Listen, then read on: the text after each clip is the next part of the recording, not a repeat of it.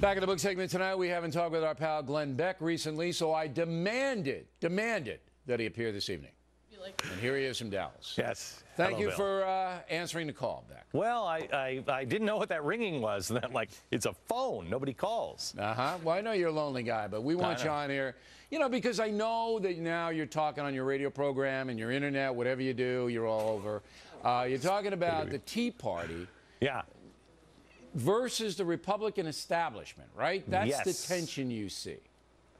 No, I don't really care if there's any tension or not. I just don't think that the Republicans, I think the Republicans have betrayed their own values for so long. And there's a lot of people like me that tried to push the Republican Party into maybe, hey, why don't you have some common sense here? And all the way along, they have worked against the Tea Party and the people who understand the Constitution, who want to live by the Constitution. And so I think the Tea Party has made themselves irrelevant. And it's time now just to, for me, maybe not for everybody else, but for me, I'm done with them. And I'm looking for. But who are you done with? Who are you done with? The big government establishment Republicans. Okay. There's people like Mike Lee that I would support. I'd support Rand Paul. He's a Republican. All right. But he is a small government constitutional. How about Marco Rubio? You know what? I haven't made my mind up on Marco Rubio yet. So he's in consideration. You like Rand Paul. How about Christie, the Jersey guy? How about him? No go. I liked, you know what? I feel about Rand Paul the way I used to feel about Chris Christie. I thought Chris Christie was really good, and I ignored a few things that kind of bothered me. But now I don't like Chris Christie. Okay. Now, do you think that the Tea Party can reorganize itself? Because remember, there's no central authority there. It's a state-by-state movement. Can it recapture its mojo, knowing that the press hates it? No, I don't think I don't really care what the press thinks.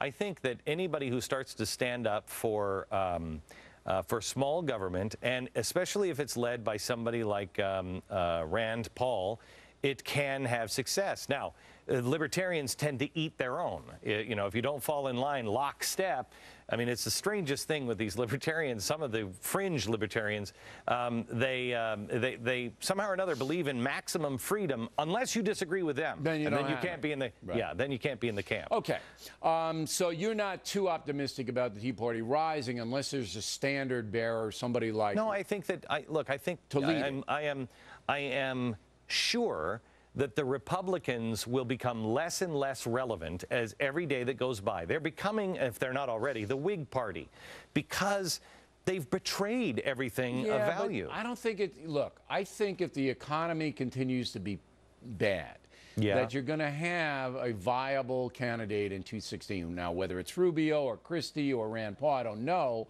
But I don't see the Republican Party dissipating. The Republicans are the ones that have been saying that we have to become more moderate. More moderate? Are you kidding me? Here's the most moderate position. Stop spending our money that we're working hard for. Stop putting us in debt. That's a pretty moderate Hey, listen, I don't disagree with that. I think it's all about leadership, though. All right, now, as you know, we broke a big story last week about the Department of Agriculture hiring a guy from Massachusetts to be politically correct. Roll the tape. I want you to say the Pilgrims were illegal aliens. Say the Pilgrims never gave their passport to the Indians. By the way, I don't like the word minorities. How about emerging majorities? How about people? How about people? I mean, look at what this government is doing.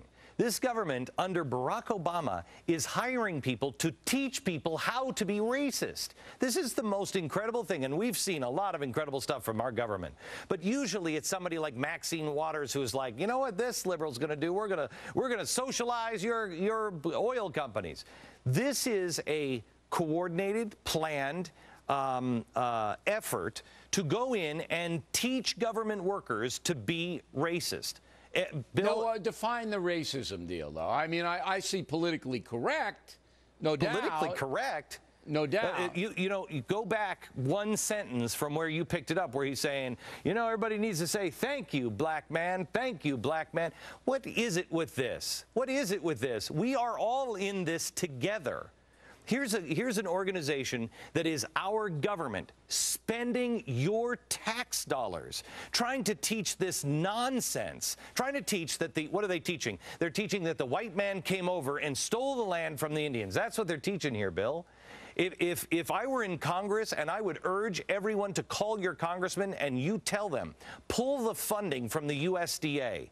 This is outrageous that they would spend your money. And anybody who has been in business at all, we all know we've worked for these big corporations, and we have to sit through these stupid sensitivity training things, and we sit there and we're like, yeah. And the corporation, you don't think they just said, hey, you, come on over and do a sensitivity training thing.